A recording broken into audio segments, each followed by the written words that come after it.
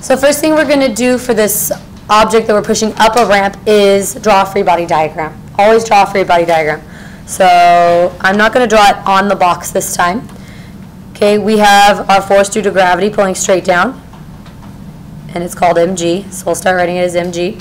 And we have F normal perpendicular to the surface, so if this is our surface, perpendicular would be like this.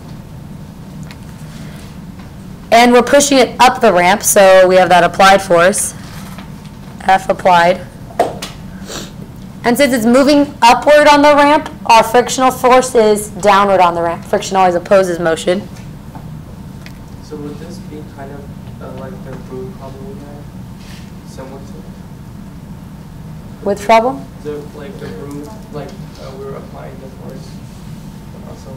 Oh, similar, but this is actually on an incline this time. Okay. Okay, so we also need to break it apart our force of gravity. So here's our theta. So this component right here is mg sine theta, and our y component is mg cosine theta. And now we're going to write our equations of our system of equations. F of x. So our x direction equations. Let's do those ones first. So our forces that are acting in the x direction, well, we have force of friction pulling downwards to the right. We have force applied pulling upwards to the left. And we have mg sine theta pulling downwards to the right. And we can always include arrows on these too. Okay, so we're going to call the direction that it's moving positive. So what direction is it moving? Left. It's moving left in our new x-axis, right? So force of F applied would be what, positive or negative? Positive. We're calling left positive because that's the direction it's moving. Okay, we're going to call the direction it's moving positive. So F applied is positive, F of friction is negative, and mg sine theta is also negative. And this equals m, a, and our acceleration is only in the x direction, so I'll just label it as x. Okay, so there's our equation for the x direction. Now we want to write an equation for the y direction. So our y equation, I'm going to skip a few, you should skip a few lines, leave some space. So our y equation is, well, F normal is up, and up is still positive. So F normal is positive. And our downward force is mg cos theta, so minus mg cos theta. And is the box moving up and down relative to the incline?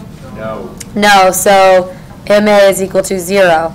So we can say F normal is equal to mg cos theta.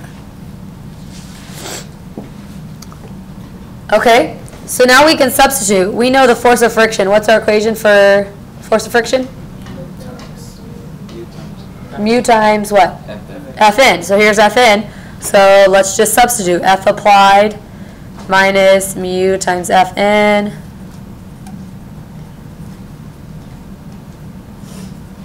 And there's our Fn.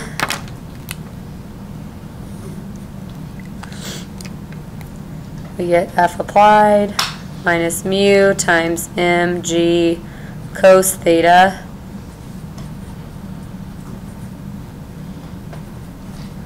Now we want to solve for A. So what do we have to do to the equation? Divide by m. We can't just cancel the m's because there isn't an m in every factor. F applied does not have m in it. So we can't.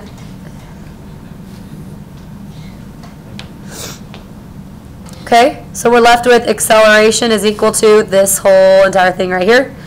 F applied minus mu mg cos theta minus mg sine theta all over mass. So there's our derivation for acceleration. If you can do this with no numbers, you will have no problem doing it with numbers. Okay?